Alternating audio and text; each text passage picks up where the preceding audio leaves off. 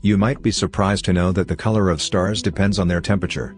The coolest stars will look red, while the hottest stars will appear blue. The most common stars in the universe are the relatively tiny red dwarf stars.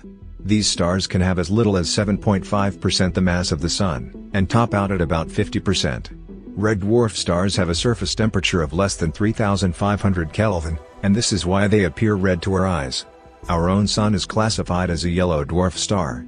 It has a surface temperature of about 5,800 Kelvin. The hottest stars are the blue stars.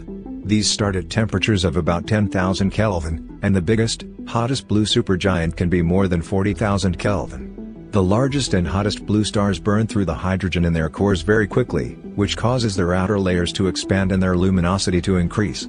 Their high temperature means they remain blue for much of this expansion, but eventually they may cool to become a red giant or supergiant. Thank you for like and subscribe.